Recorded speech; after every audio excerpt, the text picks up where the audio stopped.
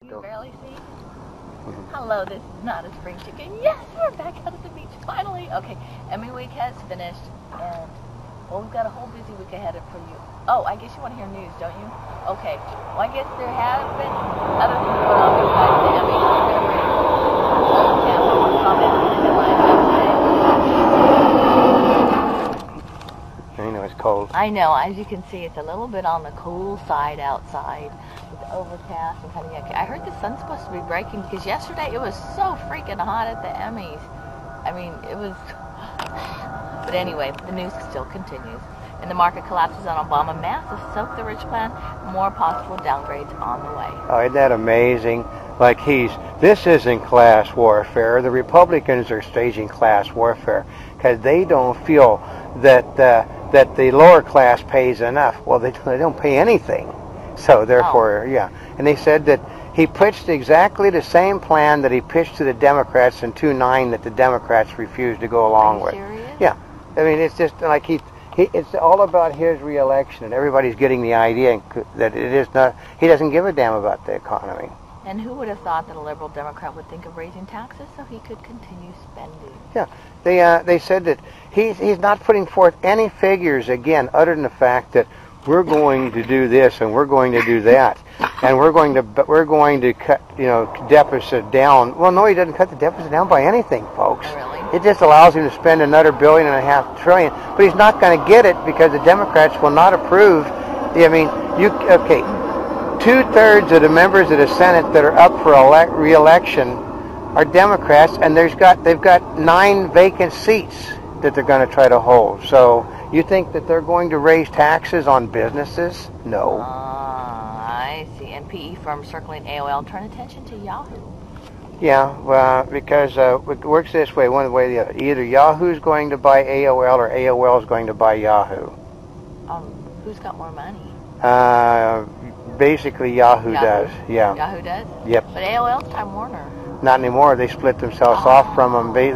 Time Warner ate like $500 billion in losses on AOL. Well, then it's definitely Yahoo. I think they'll just become absorbed. Right? Yeah. Who would have guessed that a TV series featuring gay characters in a normal family life would win big at the Emmys? But, that's a modern family. Yeah, I mean, basically, this was the most diverse show ever done in history in the Academy Awards. They finally decided to put a guest host on that showed the diversity of this nation. Well, I can guarantee you before she was gay, she used to really have a great-looking hot figure. And I don't know how many times she changed quite a few times, but she was the lady of the night. Definitely. Yeah, well, they're pushing the gay agenda no matter what. But also the reviewers, if you were a gay rights person or gay, those reviewers, this was the greatest show ever done. And if you were just a person that earns your living reviewing things, the show stunk. And Hulu sell at risk even as new bids are due. Yeah, because this going under, because Comcast has no desire to have it because it interferes with their own system, which their cable and internet. They basically have their own way of downloading stuff, and Hulu doesn't work. It doesn't make money, isn't likely to make money, but they figure that it's a perfect fit for Google, who is basically getting out of the viral industry and going into the rental business, folks. And even Democrats question Obama's $1.5 trillion in new taxes. Well, not as much as $1 actual dollar in spending cuts. Well, he said it includes the spending cuts that they did before, which amounted to $30 billion over 10 years. $30 billion over 10. There was $1.5 trillion in spending cuts. No, there wasn't. There was $30 billion in deficit reduction. The rest of it was stuff that was already in. You know what? He's recycled the same, saving money from the war in Iraq ending, saving money from the war in Afghanistan ending, saving money on interest that we'll be paying, and $1.5 trillion from the war ending in Iraq, and $400 billion from Medicare changes, which was figured into his health care bill. But they did say there is $75 billion in new savings, but that's also coming from taxes on people. And Geithner presses EU to act and meets resistance. Because basically it looks like Greece is going to go under no matter what, because their idea of deficit reduction is to continue to do things as they did before. Or they actually, They said we're going to raise taxes on all the businesses in the country. We're going to raise taxes on the tourist industry. Everywhere where they're making money, we're going to raise taxes, and those taxes will show the EU that we're serious. Well, no, because they're going to destroy their tourist industry and the other businesses in the process. Everybody in the world but the United States and Geithner and Greece knows you can't raise taxes to get out of a recession. I know. Where did they get that from? A book. Yeah. It's like in a sequestered area, like, right? Yeah. Yeah, like the world does not exist. It's only right there. That's right. White House teaching bans a lesson is not anti-American. I know. Basically, destroying the banks is not we have to teach these banks a lesson. Mm-hmm. You know, they're the cause of the problem. No, they aren't. The Fannie Mae and Freddie Mac is the cause of the problem. The banks picked up the bad loans that they made. That's the problem. And nobody can, they're blaming the banks and everything, folks. No, banks are basically Fannie Mae and Freddie Mac put the loans on sale, and the banks pick the loans up. You assume that if the government made the loan, that's a good loan, but they didn't realize that you were selling homes in Brentwood to people working for McDonald's, which I actually know that happened because I was working on a home in Brentwood, and a woman that was living there worked at McDonald's. So, oh, really? Yeah. And potent forces try to tie hands of deficit panel. Well, yeah, because there's no money. Okay, the Democrats will not cut spending. They totally will not cut spending, and all they want to do is raise taxes. So basically, there will be, we're going to cut 700, here's the way it works to the Republicans.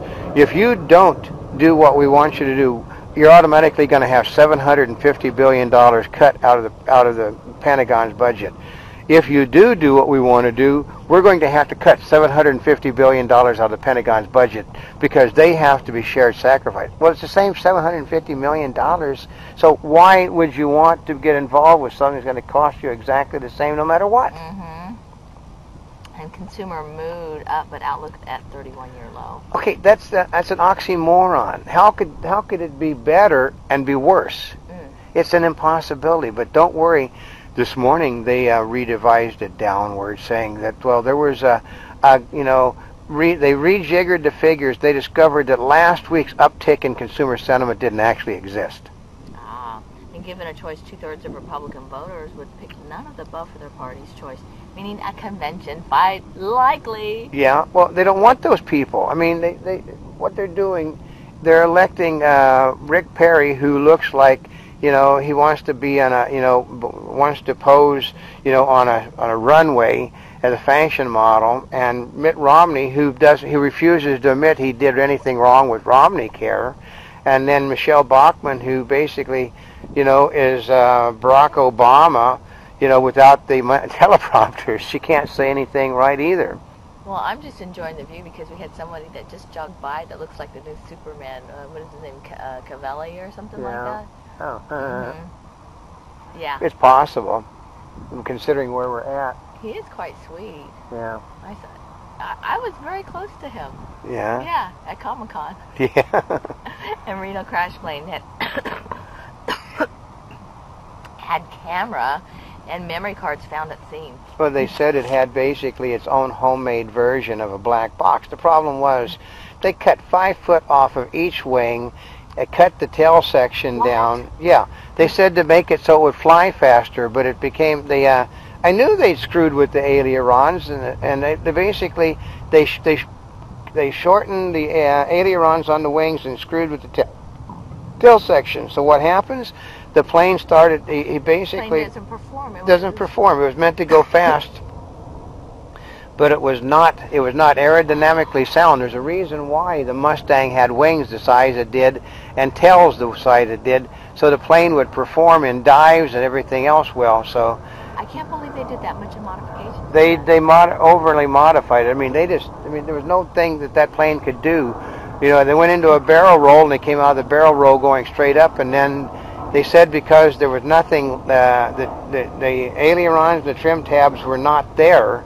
He couldn't. If it had been, they said, if it had been a normally built Mustang, it would have easily, because basically it was designed to do that very same function, was to dive and come out of it. You know what? I think part of it is they made the modifications, and he forgot that it doesn't perform the same. It can go faster, but it can't come. It can't do the other stuff the same way. He made it. This one will be totally pilot error, because he did a victory roll, and the victory roll was not able to be performed in a plane with that kind of construction work done on it. Ouch.